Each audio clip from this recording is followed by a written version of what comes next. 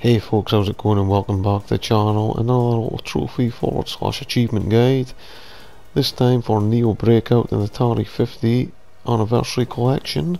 With the trophy in question being Chain Gang. Get a color chain of 15 or more. And you just want to head on to continue and select level 5. This seems to be the best spot for getting this trophy. And you just want to take your time here folks, just try and pick off the bottom section first. It doesn't matter how many lives you use, as long as you just keep hitting the same colour, chaining together. And once they all start dropping down, as you'll see here, just take the life and start again. Don't take any unnecessary risks, and you should get it, no problem. As you see here, we end up getting a chain of 16.